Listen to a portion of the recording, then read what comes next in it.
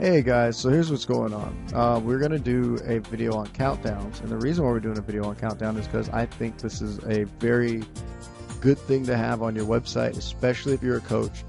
Reasons behind it are, one, if you're trying to sell a product such as a DVD or a CD series, you want to have a countdown to let people know when it's about to be released. Two, if you're doing, let's say, some sort of seminar or a webinar or some sort of social gathering, you want to have an area where it actually counts it down. Or three, if you have a big book release. All these things are things that you want your site goers to know something's going to happen. So if you turn on this feature, what it's going to do is every day somebody goes onto your website, it's going to remind them of something's coming up.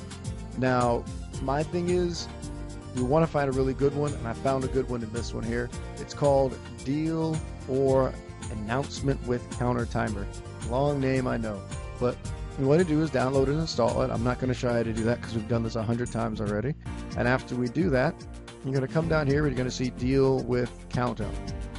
So under Deal with Countdown, I've gone ahead and already made one. As you can see, you can include text here at the top. You can also include an image, and you can also include a link. So what I'm going to do is click on the edit button just so you can see what it looks like. As you can see right here, post your social, there we go. Oh, I'm sorry, the L fell on the outside. Okay, so as you can see here, I put the bold tags here, I put the image tag here, I put the HTML stuff here. I know what you're thinking, it's like, whoa, this is nothing that I've seen before as far as doing HTML code. HTML code's pretty simple. If you go to your standard websites like Google or Yahoo, you can do a search common HTML tags, as it were, and make your own thing. Just experiment with it. That's what I say. But so for example, let's say you have a DVD coming out and you have like the fake DVD box, or not the fake DVD box, but a picture of the DVD box. You can always put the DVD box here. You can put the poster for your big social gathering. You could put the picture of your book, but those things can be put on the website directly with a sign up today link that can take you to a sign-in page, or take you to the actual website where people can read and see what's going on.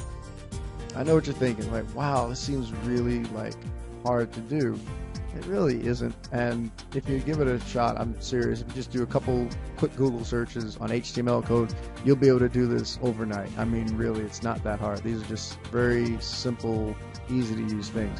Now, how do we go from this to showing up on your website? It's also easy. Go to Widgets, and then under Widgets, you're going to see, well, I already dropped mine over here, Deal with Countdown. So I'm going to pull it back, and if I pull it back, you're going to see right there, Deal with Countdown. You're going to grab it, drag it, drop it down, and then you're just going to put whatever information you want here. Save it, and then once you save it, we're going to go back to the website. So let's say this is the website. Let's just go ahead and reload the page, make sure everything comes up fresh. Here you go, Coach's Social. There it is, sign up today. And if you click it, just imagine like this is a sign-up page that you created. This is like if you want people to send you an email or something of that nature. You say, oh, email me or something of that nature. They can all be put right here. It's, like I said, it's very easy, very quick, very simple as you've seen. It took less than 5 minutes not only configure it, but also get it ready to go. Like I said, guys, there's just limitless things you can do with this.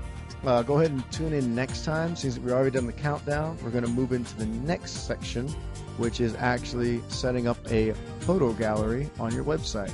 So hang tight, guys. We're going to do a photo gallery, and after we do the photo gallery, we've got about maybe 2 more videos left, and your entire website will be complete.